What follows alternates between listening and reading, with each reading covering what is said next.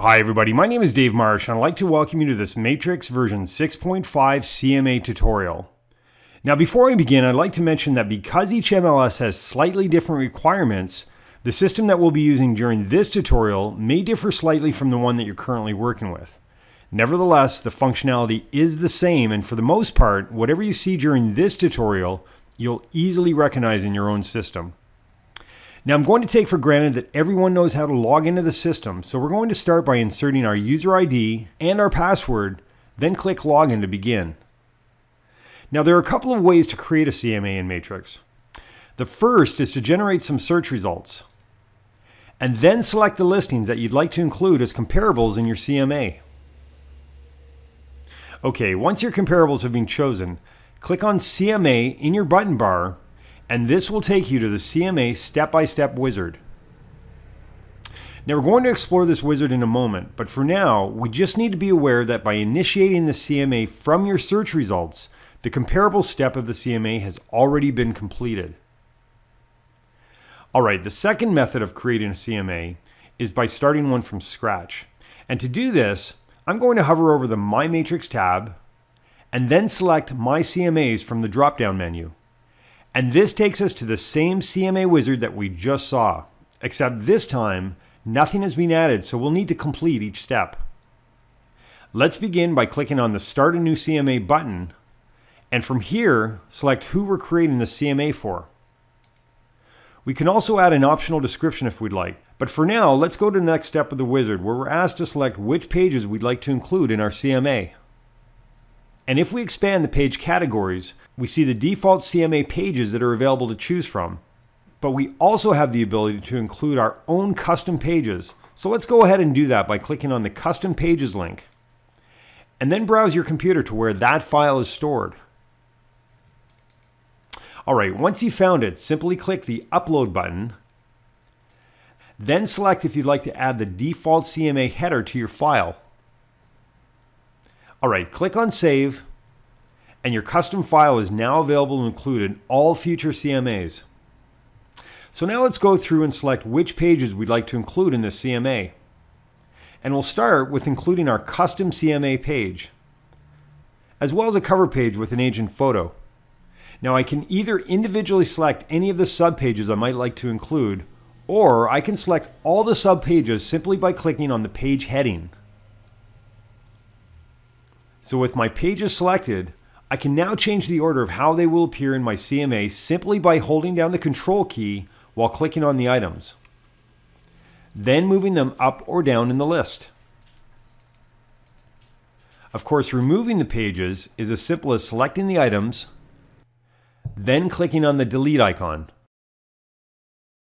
Alright, one other option I'd like to point out on this page is the ability to set these pages as your starting default. So if I don't want to continually add these pages every single time I create a brand new CMA, I can simply set this as my starting default by clicking this link here. Or if I prefer to restore back to the system default, I'd simply click on the Restore Defaults link. But for now, let's proceed to the next step of our CMA wizard, which is choosing our subject property. And as you can see, we have a few different options available to do this. The first is by manually filling in whatever fields I'd like to include in my subject property, perhaps because the property has never been listed. Scrolling down, you'll notice that there is also space provided to add custom fields, as well as choose the subject property's map location. The second method of adding a subject property is by auto-filling the form using an existing MLS number. For this example, however, we're going to autofill our form, and we'll do this by searching for all active residential single-family homes in this area that are between $650,000 and $750,000 with 2+ bedrooms and 3+ bathrooms. Alright, switching to thumbnail display, let's choose this listing as our subject property by clicking on the Fill from Selected button. Of course, from here, we can also choose to add or update the photo and the information that's currently displayed. All right, assuming you've added a cover page to your CMA, this next step is where you would add the contact information for this subject property.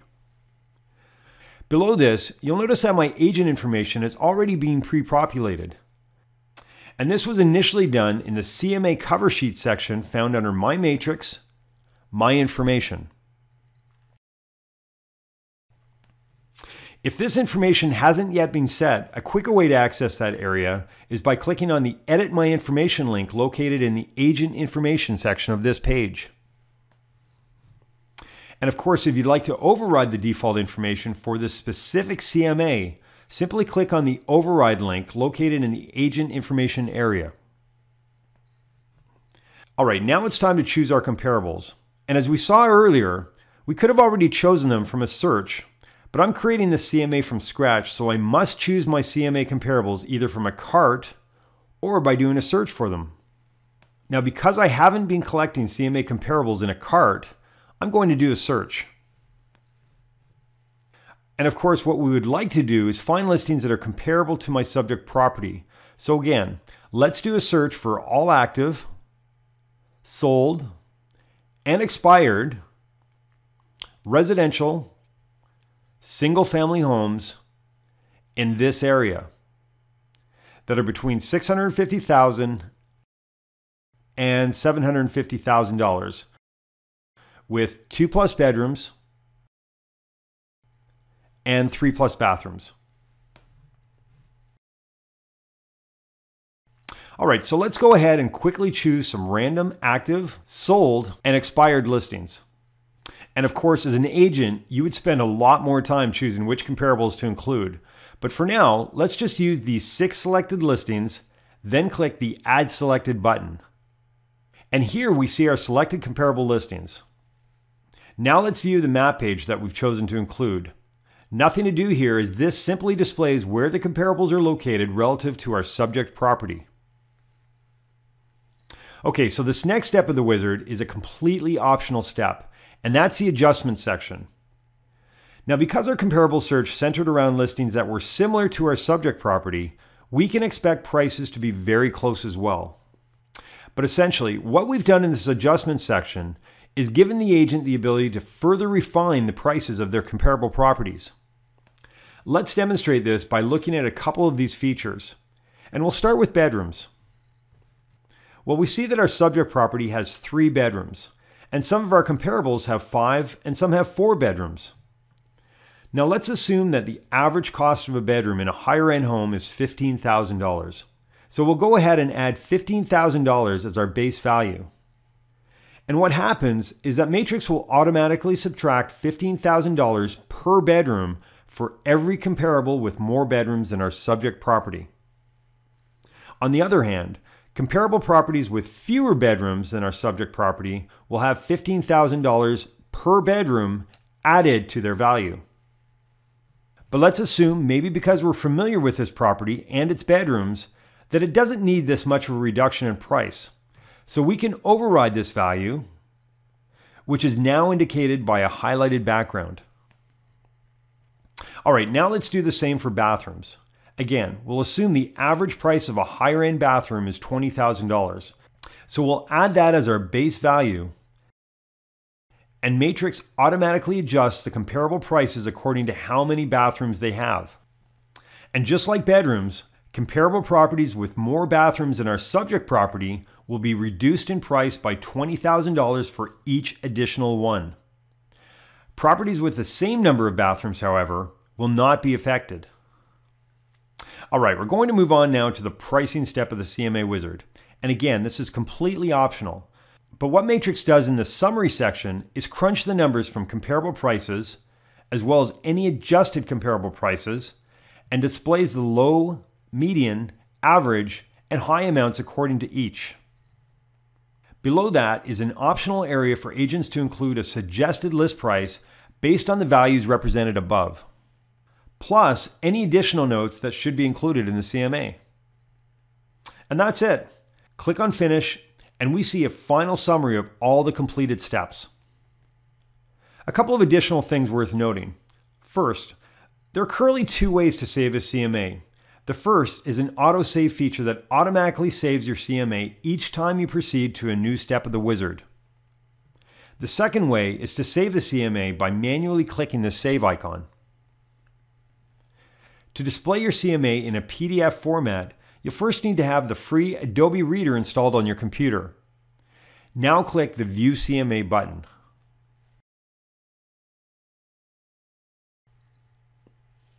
To send a copy of the CMA to one or more contacts, simply click the Email CMA button, enter the recipient, as well as any other additional information that you'd like to include.